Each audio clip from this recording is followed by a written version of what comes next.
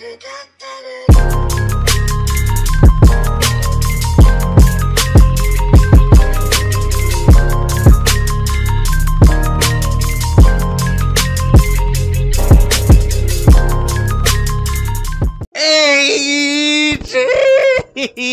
Z gang, yes sir. Yo, 10.9k subs, bro.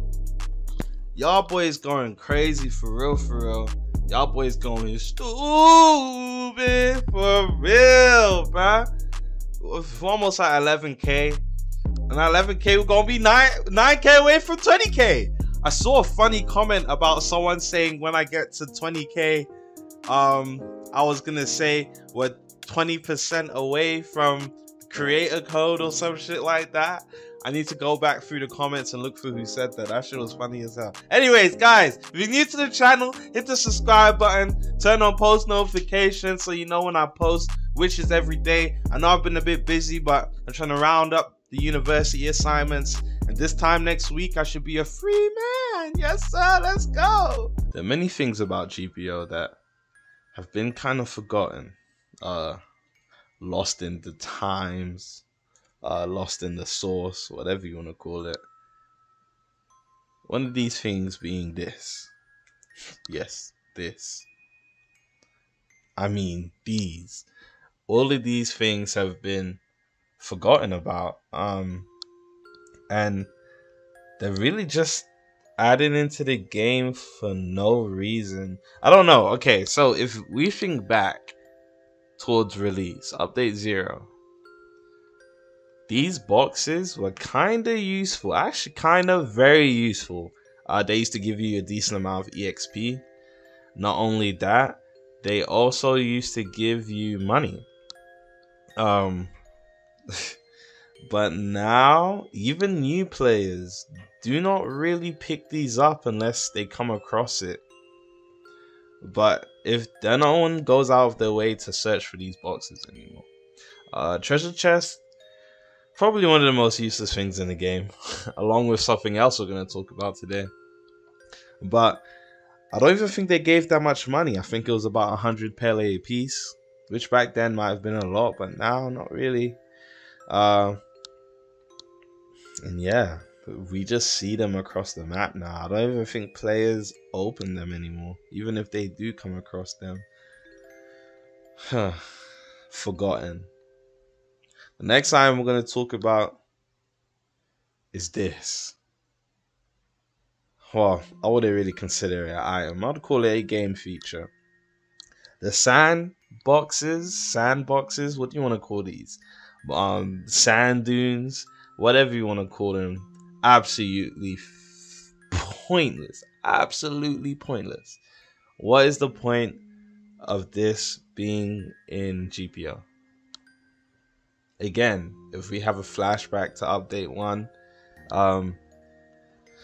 update 1/update 0, when Faux gems were kind of rumored to be about that leaked video of that guy getting a whole bunch of SP through the Faux gem, which was a hilarious video, by the way.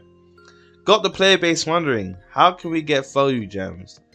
I think someone made up some random number, like it was a 1 in 1,000 chance to find a Faux gem, but we didn't know how to get these gems.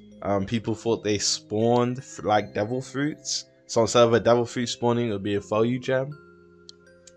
And other people thought that you could find them through treasure chests, and other people thought you could find them through digging.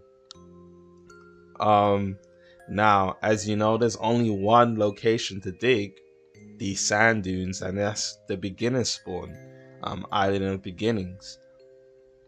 But there's no other places where these dunes exist. So honestly, what was the point of adding it? Now, if you do dig to the end of the sand dune, there's a chance that you'll get Pele, and there's a chance a treasure box will appear after you dig away all the sand. But at the same time, what's the point? what's the point? You could go around the map and find these boxes normally, or you could just go farm money by doing quests or just farming treasure chests. So what is the point of the dunes? Why would anyone want to go all the way back to Star Island to farm these, to dig these holes? There's not much of a point. I'm not too sure what the whole idea was of the dunes in the first place. Which brings us to our next game feature: health bottle and shark repellent. Now, I'm probably one of the few players who never ever went out of their way to buy one of these items. There was one occasion where I bought the health thing back in like update 1, and these were for wars. But other than that, never bought these again. Even then, for wars, they were inconvenient to have, because if you died with them in your inventory tab, they would disappear. And to even if you buy multiple of them, you have to go into your bag and put it on your equip it to your toolbar in order to drink it. And there are going to be multiple occasions where you don't get the chance to drink it in a war because there's just too much going on. So, I mean, I found these items useless. A lot of people used to take them with them to boss farm with. Again, I mean, maybe back then it might have been efficient, but now there's no point. You have way more, you regen more health than the bottle does. And then you do when you drink the bottle. I don't remember the exact numbers of the regenerate with it, but I'm pretty sure it wasn't good. It's probably less than candy cane regenerate. So yeah, I am kind of useless. And we're not even gonna get into shark repellent. Honestly, what's the point of buying this shit? Sharks, I mean, one, I don't even know how long they last, but it can't be that long. And two, sharks are farmable. Like a level 1 can beat up a shark if they wanted to. So, I mean, is there really a point? I don't really feel like there's a point. But I guess if you want to buy them, go ahead and buy them. On top of that, you can only buy one at a time. What the fuck? You can't select multiple or buy multiple. You literally have to sit there and click, which is a feature that needs to be changed. Like, why is that even in a 2020 game? This is a 2020 game, and you have to buy items one at a time. We can't select more. Come on, this is, bro, we in the 21st century. Let me select multiple fucking items at a time. God damn, what the hell? On to our next item, which we discussed about earlier in the video. The Foyu gem. The Foyu gem. I mean, this is forgotten now, but it never used to be like this. The Foyu gem used to be the trending topic. How can I get a Foyu gem? Foyu gem, Foyu gem. OMG, he's a Foyu gem user. Foyu gem ruining the game. Alucard has Foyu gems. Boosted. Now, Foyu gem used to be the trending topic. There was a whole bunch of rumors and videos on how you could get a Foyu gem, even though the person making the video would never have a Foyu gem, which is beyond me. How are you taking advice from someone who doesn't even have the gem? I mean, I guess we were all just gullible back then, but Foyu gems definitely died down now that Foyu has already said that the Foyu gem never really existed.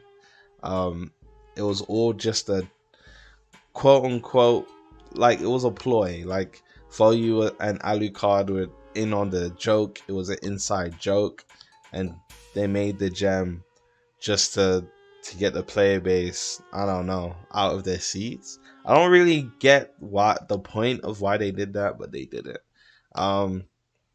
I mean, when people found out that it was just all a joke, people were kind of upset. Some people were upset, some people didn't care, some people were relieved.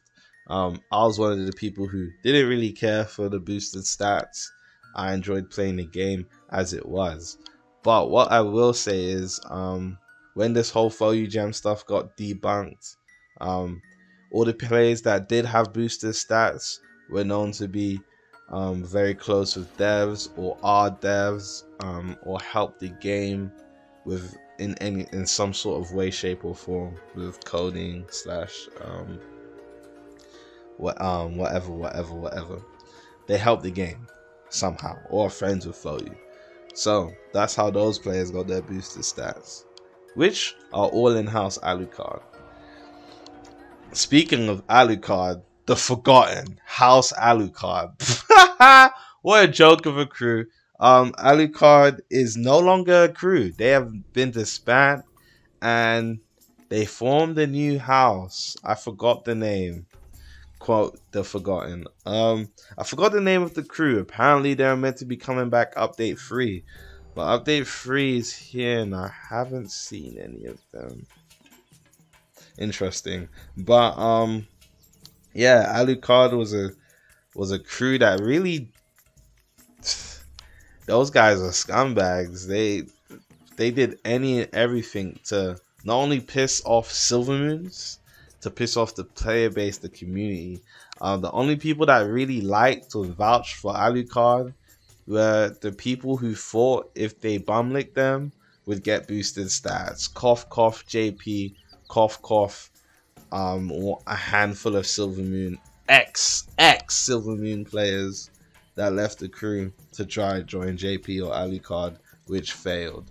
Now there are a bunch of old enemy crews that opt against Silvermoon just so that they could, you know, try ally or befriend JP slash Alucard members. However, that didn't work out for them. Most of those crews are either disbanded or inactive today. So that's where bumlicking got them. Nowhere. But yeah, I think I'm pretty sure that's it. What other items and weapons are forgotten? I think that covers everything. So guys, if you like this video, make sure you hit the thumbs up button. You know what I'm saying? Make sure you subscribe to this channel. We're trying to reach that 20k. We are basically 9k away from 20k, which is kind of crazy. We're already on the journey to 20k. But yeah, I appreciate you boys, and I'm gonna see you in the next one.